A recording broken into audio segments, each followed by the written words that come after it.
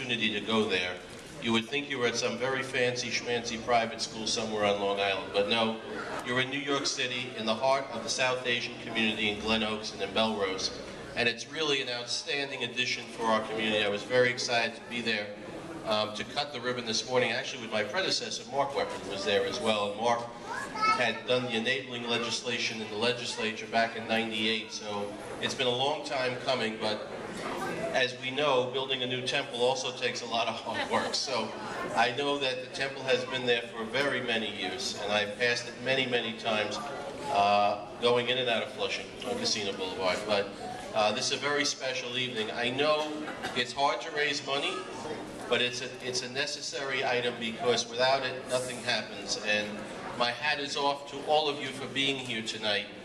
Our religious centers are the backbones of our community. Somebody recently, I met with a group, and the gentleman told me, he says, you are right in the middle of the Indian American community in New York City, which stretches really from Jackson Heights and Richmond Hill all the way out to here in Hicksville. And it's a great honor for me. I have one of the largest Indian American populations of any of our council members. Rory and I are pretty close in terms of population. But we are very, very grateful to you for the work that you do in strengthening our communities.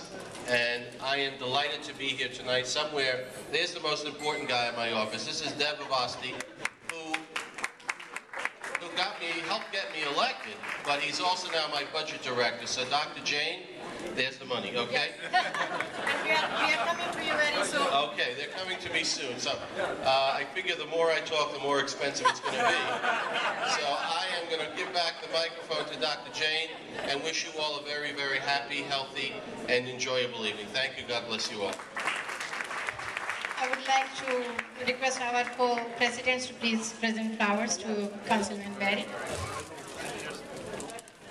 Yes, come deep.